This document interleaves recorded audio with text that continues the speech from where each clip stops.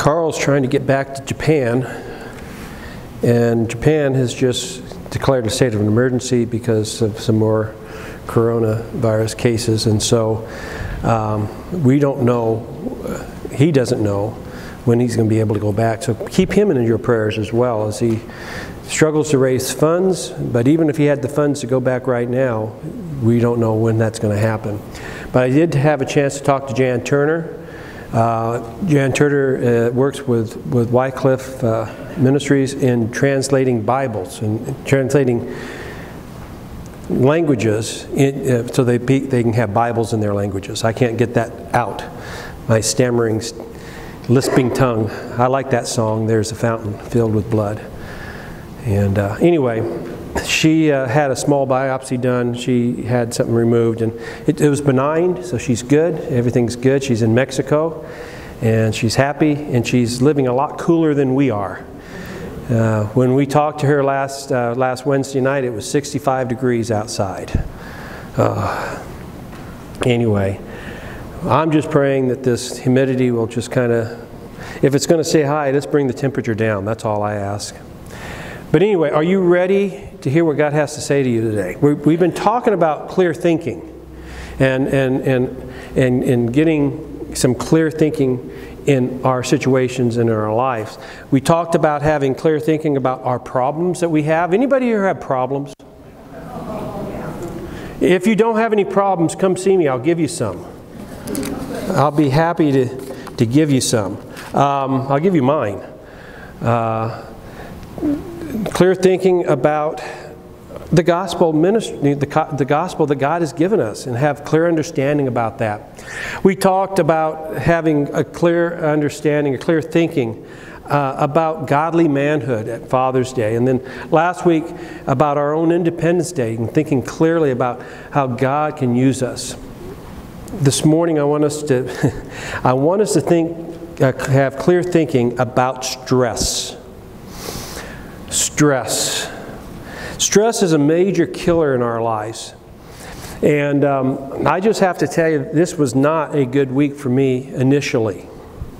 I had no idea where God was directing me this particular week. I was staying in Tucson. I didn't have any baseball games to umpire till Friday. I was going to sleep in my own bed and maybe even see my grandkids a little bit. And God changed all of that. And I didn't have a clue why. Come Wednesday, the computer that I was working on crashed. I mean, they wanted me to do an update. I updated it, and it never came back on. And so, in the meantime, I'm up, and I hadn't selected music yet. I hadn't started work on my message, or I had started work on it, but I hadn't really started work on it, if you know what I mean. And then when I did get it up and going, I didn't have anything. I didn't have my applications, my programs. I've lost all of my email contacts, church membership stuff off of my computer, and I'm going to have to, try to rebuild that, and all kinds of stress. And on top of that, some good news. A lady from next door in the apartment complex, via Scott, Scott McLeod gave her our name, and she came in for an interview, and we've talked to her at least twice, and we're going to ask her we've asked her to fill out some paperwork. We're going to do a background check, and if all goes well, her probationary period will start on July 19th to be our assistant, our ministry assistant here at our church. Her name is Corinne Davis, and there's some things we got to get finalized, but I just thought you'd know, and the office hours are changing, but that was going on during this week. Stress. I've done 4 baseball games in a row before, no problem. About the 4th inning of the 3rd game, I started feeling kind of funky. I don't know how to say this. I never felt like this before. We had 1 out in the bottom of the 4th inning. I got behind the batter, and I thought, if I don't step back and just take a breath, I will probably just hit the ground. Things were I just wasn't focusing, so I called time. I leaned up against the fence. And I was done for the day. I was done. I had Gina come and pick me up. Stress. It's interesting how things, and then all I could think of is, what do I have left to do for Sunday morning? You know, any of you have weeks like that? What do you do about it? Stress is really a killer. And I've discovered stress is not caused by people. Well, it may be internal with the individual, but it's usually caused because of circumstances in our lives. Now, we may have caused those circumstances, right? Right? Have you discovered you have stress because of something you did? Some sort of circumstances in your life? Yeah, I think we all have. And also, stress is caused by how we respond to those circumstances. How well do you handle circumstances that come up? And I have to tell you, around Thursday, I got up early to come down to the church on Thursday to try to work on this computer. And Gina says, "Are you going to pray over it?" I says, "No, I'm going to lay hands on it. And it's going to go right out my window if I can't get it going." But it's a combination of emotions: worry, guilt, fear, bitterness, anger, tension, anxiety. Anybody have any of those things in your life? Let's take a look at 2 Timothy. Open your Bibles, turn them on, whatever you have to do. 2 Timothy chapter 4. We're going to look at basically 3 short verses here this morning. "For a time is coming when people will no longer listen to sound and wholesome teaching." Let's just stop right there. A time is coming, Paul says, when people will no longer listen to sound and wholesome teaching. Are we living in that day today? Very much so. And I'm not even talking about our political circus that's going on. I'm just talking about just strange stuff happening, right? It just tells me that Jesus' return is near and imminent. But let's keep reading. "They will follow," listen to this, "they will follow their own desires and will look for teachers who will tell them whatever their itching ears want to hear." I sometimes wonder if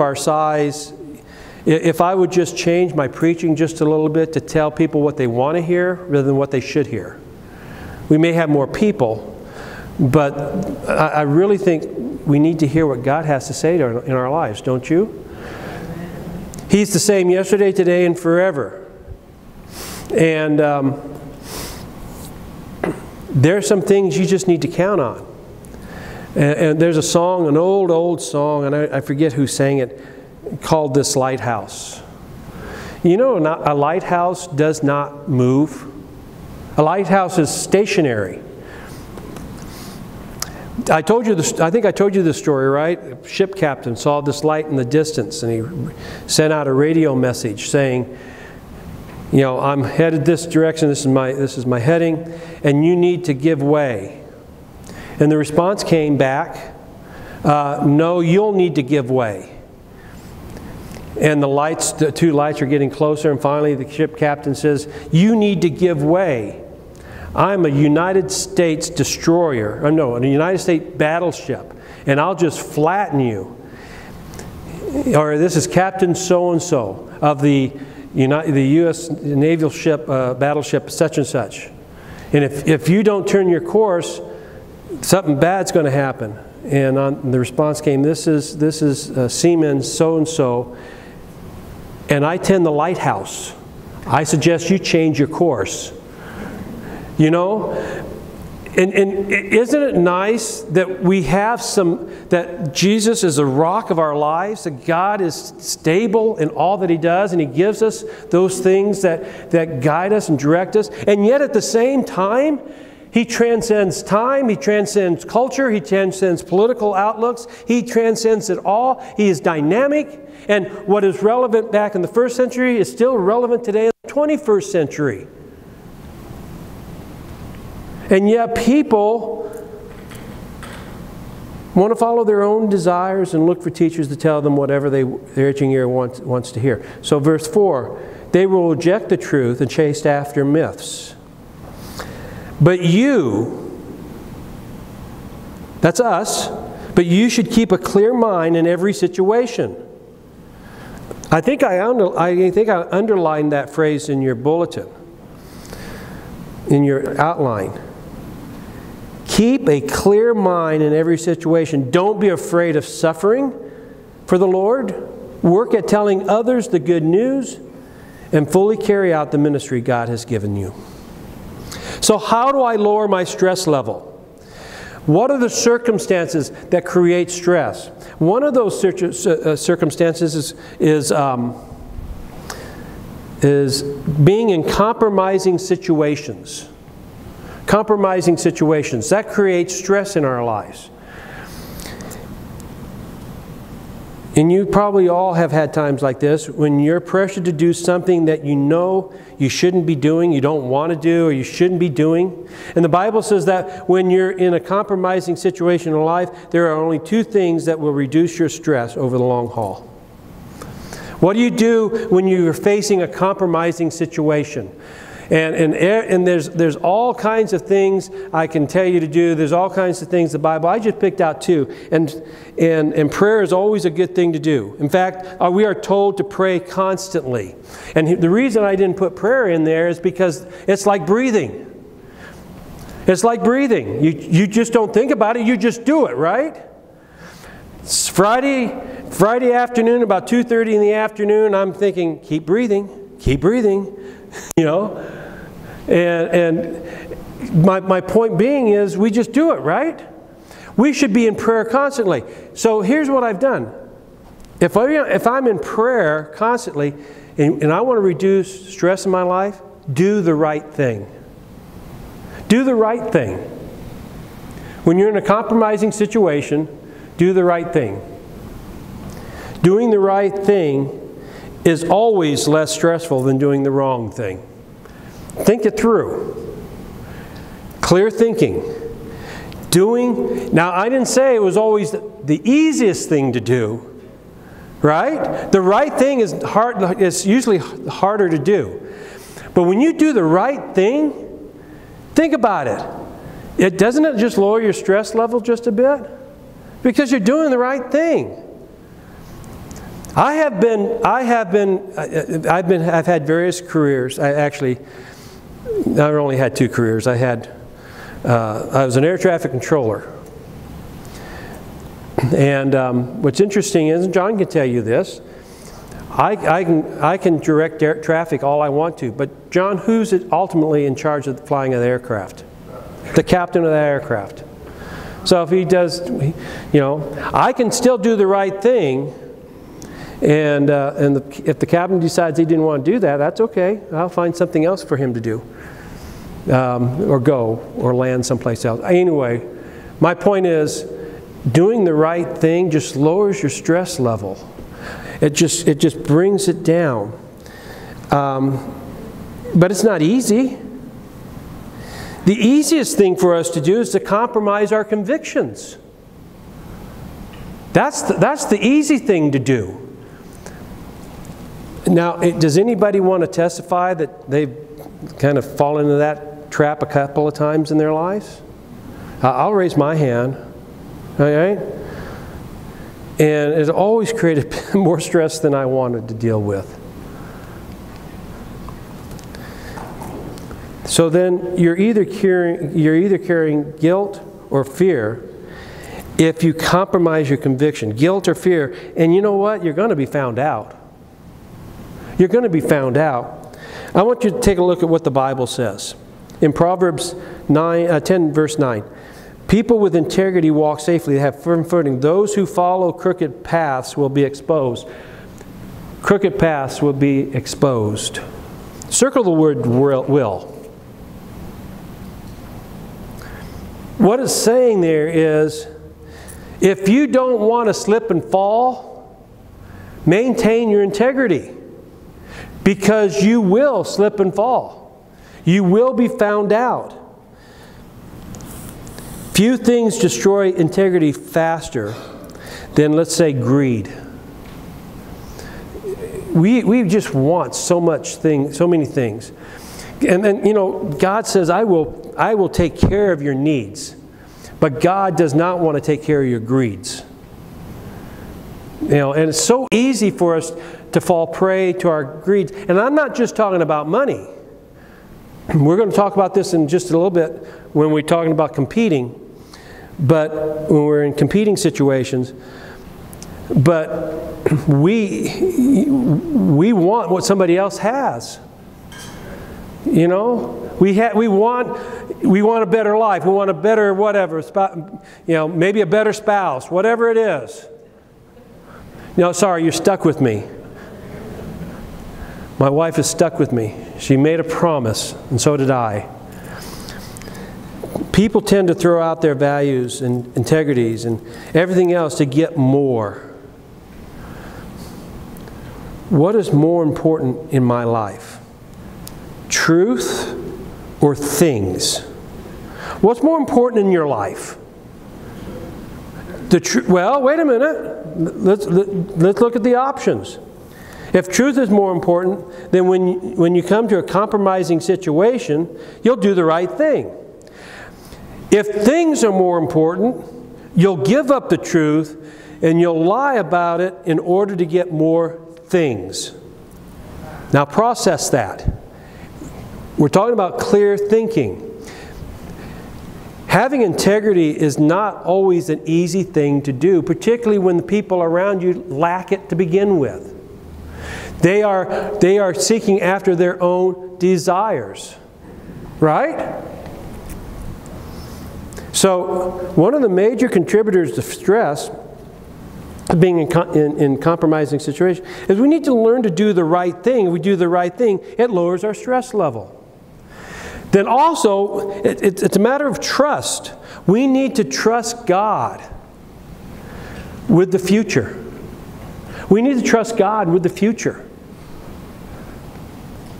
Because the reality is, if you're honest with yourself, today is really very important, okay? But follow my thinking here. Don't take this out of context. When we have anxiety, we're not worried about today.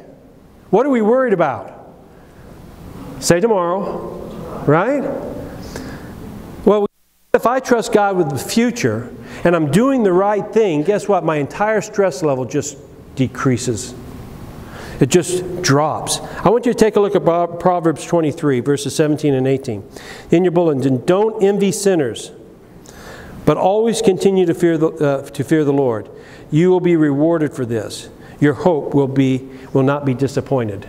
God tells us not to envy people who are dishonest, not to envy people who have lack of integrity.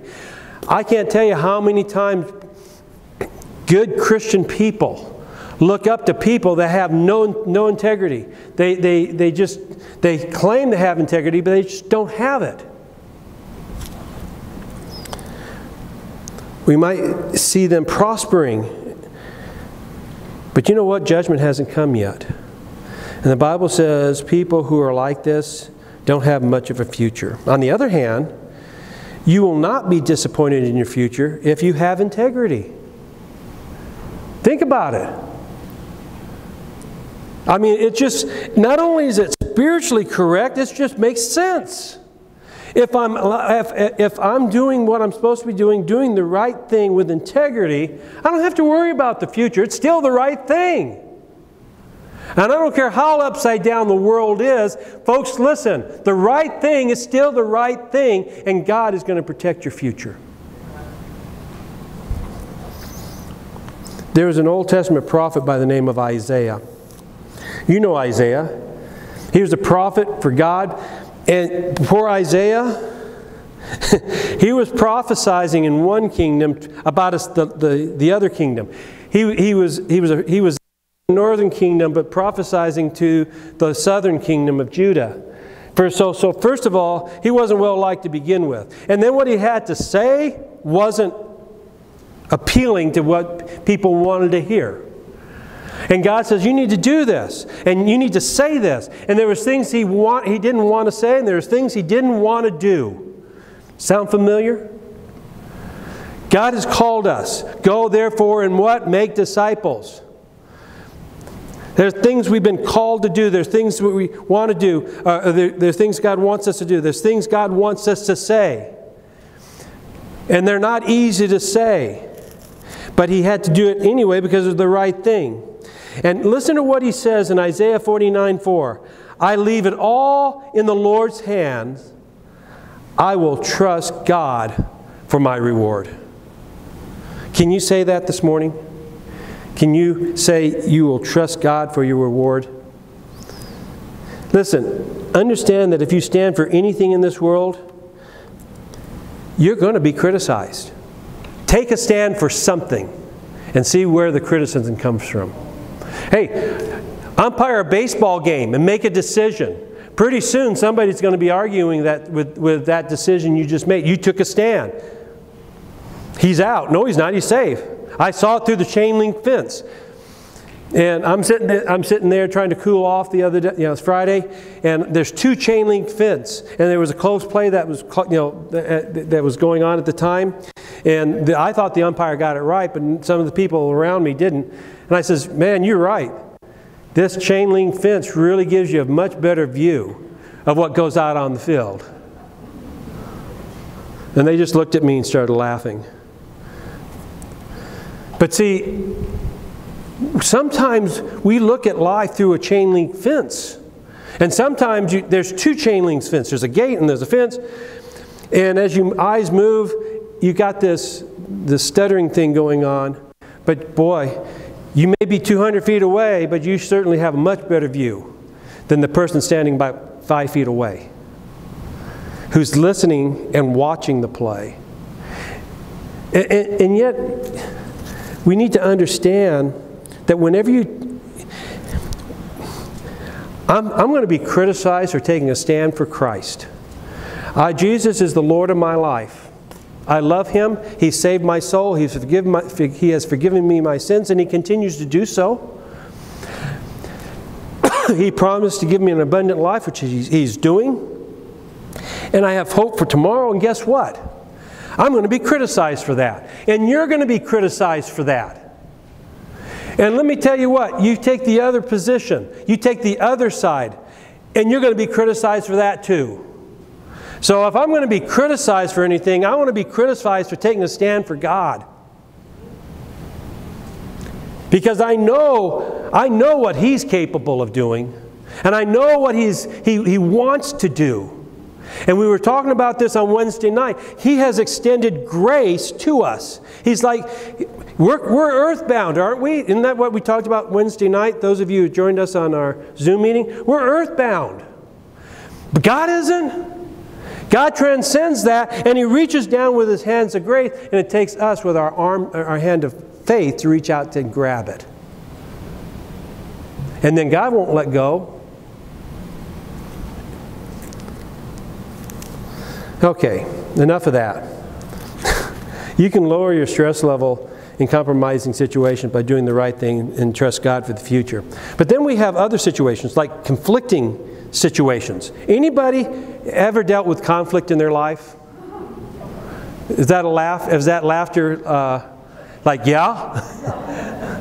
Right? Conflicting. If you are constantly living in a conflict situation, you have no stress, you're the one probably causing the conflict. You just might want to look in the mirror. God made every one of us different. Every one of us are wired differently. And because of that, because we're wired differently, because each of us are different, guess what? We're going to have conflicts. We're going to have conflicts. Do you think I have the same upbringing as my wife had when we met? She was 18 Actually, she was 12. I'm sorry. That would be wrong, wouldn't it?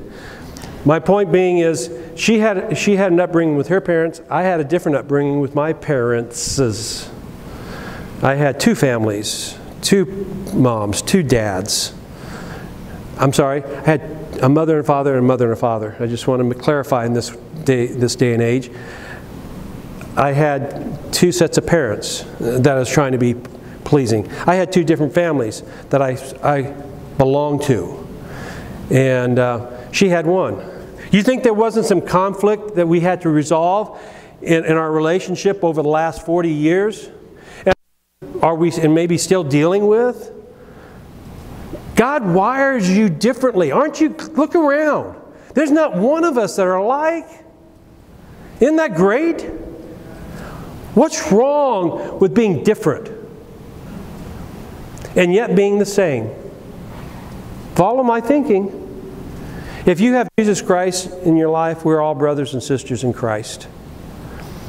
We have one faith, one baptism, one God, one Spirit. We have one mission. Isn't that great? We each know what our marching orders are. And yet, in our diversity is where our strength lies, because now we get to go out and do all these things together. And yet we have these different experiences and different learning things, God made us different. Just look at our shape. You know, some shapes are round. I'm in shape. Round's a shape, right?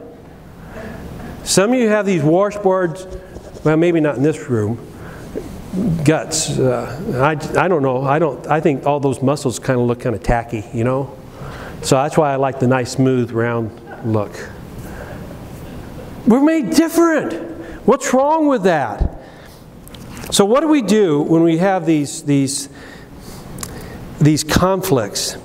First of all, we need to change our focus. I got to change my focus. I need to change my focus when I'm in conflict. And that's hard. When you're face to face with somebody and you're in conflict, you need to change your focus.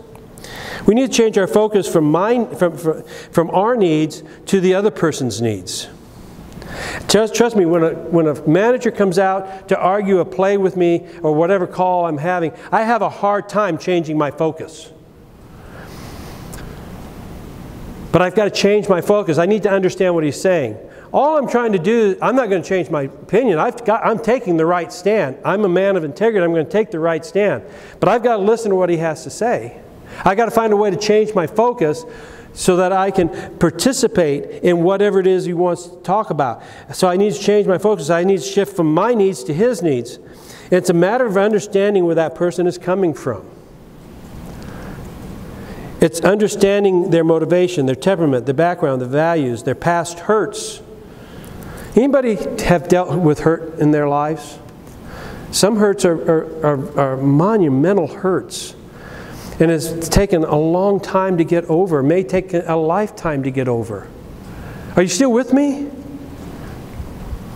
And yet, everybody has hurts. We have a story. How do you learn all those things about another person? You've got to talk. You've got to listen. In fact, you need to listen more than you talk. And this isn't easy when you're in a conflict, because you want to be understood. You want to know, you want to tell that person why you're right. I'm learning, and it's taken me a long time to learn this. I've made a decision. I believe I'm right. This other person doesn't believe it. The coach comes out to argue. I don't know if he just didn't have breakfast that day. I don't know if there's other stresses in his life. I don't know if his job's on the line because he has a losing season. And some of these, particularly in the college level, there's a lot of money riding on these games. Win and loss records really mean something monetarily to these guys. You know, ask Jay Johnson, who's left to go LSU.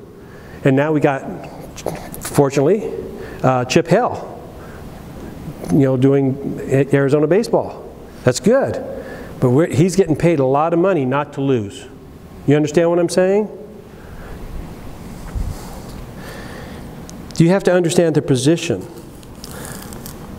I need to listen twice as... You know, God gave us a great example.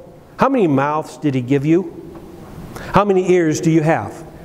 So don't you think you need to listen twice as much than you talk? Just use that as, I got 2 ears, 1 mouth. Maybe I need to listen twice as much than talking. I'm just saying. Look at this. The Bible talks about this change of focus in Philippians chapter 2. Don't be selfish. Don't live to make a good impression on others. Be humble, thinking of others as better than yourselves.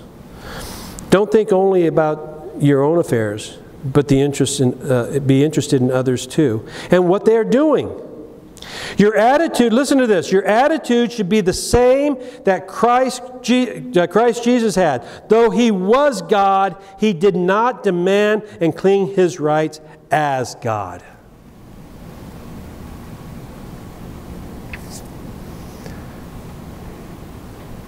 Think about that. God was more interested in you than His own needs.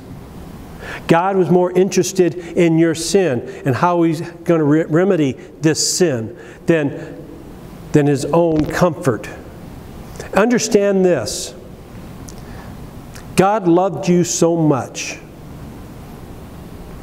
Though you were a sinner, He still came and died for your sins. How do you reconcile that with stress? All of a sudden, I'm blown away. I don't know about you. I am blown away. I'm totally blown away. And I'm a little disappointed sometimes in myself for always try to be right rather than living right. Does that make sense? You know, you can try to be right but not live the right way. Does that make you see where I'm going with that? My time is limited this morning, and I'm just going to put this on pause this morning because there's more to this passage that I want to get to in Ephesians. But I am just totally just blown away with the love of God. You know what? God is ultimately righteous, holy and righteous, right? And we deserve whatever we get, and instead, He took our punishment for Him. He took our punishment on Himself. He came in flesh, He took on life, the fleshly life, lived a sinless life, sacrificed Himself for us, and we have the audacity to stand before people and argue about things that doesn't have anything to do with eternity. And sometimes I'm ashamed that I got caught up in something like that. I'm sometimes ashamed that I'm sitting there frustrated about my computer, not realizing that God has divine appointments for me in my life. Did you realize that? God has divine appointments for me in my life. God has a divine appointment for you in your life. Circumstances create all kinds, conflicts create all kinds of things. And there's more I want to say about this. But I just want to put a pause, hit the pause button. We'll come back to this next week. But Mike, I'm going to share our encounter. Is that all right with you? There's a young man sitting over here. His name's Mike, and I'm going to get his name, Kasarian.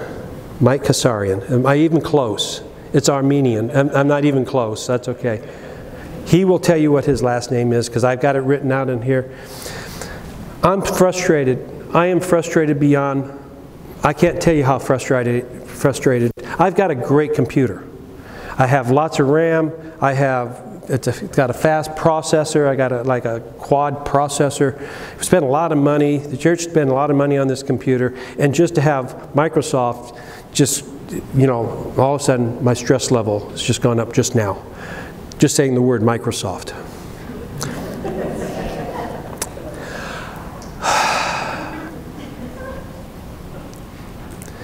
If that computer was working, my work would have been done probably about 10 and 11 o'clock that morning on Thursday, because I worked a little bit, even though Gina and I were together on Monday, Tuesday, Wednesday.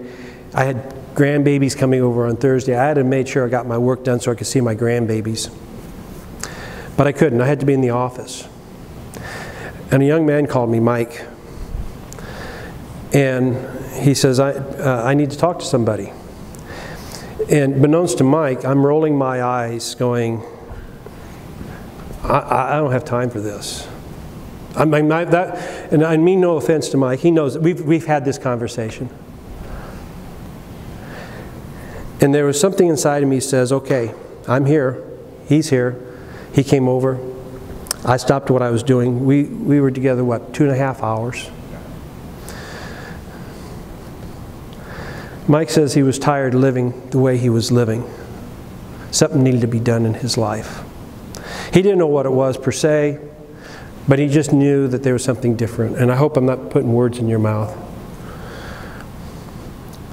And we had a divine appointment. God had set an agenda and a schedule for both of us. I was there, he was there. And Mike said, you know, I've got to change the way I'm living. This is not working for me. And I shared with him that Jesus loved him, that he died for his sins, and that he could have this new life that I had. And you can have that new life that we now have, because we prayed, he prayed and asked Jesus to come into his heart. And if I was not there, God would have arranged a different appointment for Mike, because God's hand is upon Mike. But I feel so, what's the word I'm looking for? Ashamed that I wasn't looking for a divine appointment in my life. And then I felt so relieved, and the stress on my computer, everything just kind of melted away, because I realized what God had done in our lives. And Mike is here today, and I'm going to be presenting him a little bit later in the services. But if you're watching at home, this is a divine appointment for you too. Right now, this is our divine appointment. You can lower your stress level simply by asking Jesus to come into your life. And if you've already done that, and if you're at home and you've already done that, but your stress level is still up there, then you need to start changing the way God wants you to live, because that's not what God wants you, He wants you to live. He wants to give you an abundant life. There will be stresses. Things happen in life. I was reading a story in the Baptist press about a young family in First Baptist Church, Terry, Mississippi.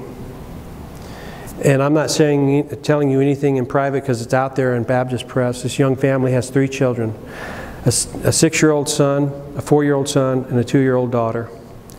And the pastor was doing a sermon series on pain and suffering, sorrows, why God allows sorrows into our lives. In the middle of that sermon series, his 6-year-old son was diagnosed with glioblastoma, a brain cancer. On July 7th, he left the hospital to go home to hospice care, where, barring a miracle from God, little Rankin will be leaving his brothers and sisters and his parents and spend eternity with Jesus. And how do you do that? How do you live with that? You live with that because you know this is not it. This is not it. And if this is it for you, I'm so sorry, but you can change that. God has provided you an opportunity to reach out with His arm of grace. All you have to do is reach back with your arm of faith, and guess what? That transference of righteousness and justification flows to you, and you can become a child of God. Would you pray with me this morning? Father, right now, lower our stress level in such a way that we feel your presence, that we feel your draw. You're here with us now. Father, you can change our lives if we will only allow you to do so.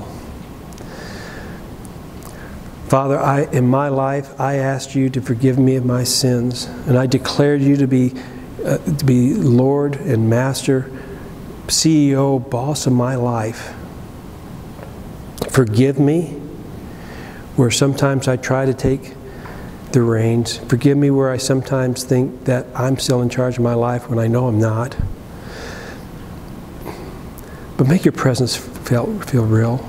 Let your Holy Spirit envelop us.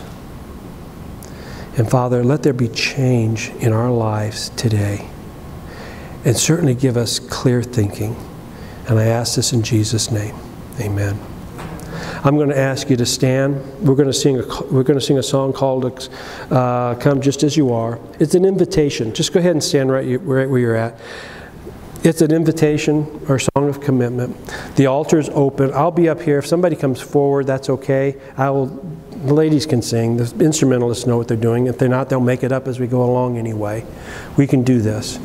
And then afterwards, I want to present to you Mike. Mike is going to come, and I'm going to just let you meet him a little bit. But would you come and would you make that commitment this morning?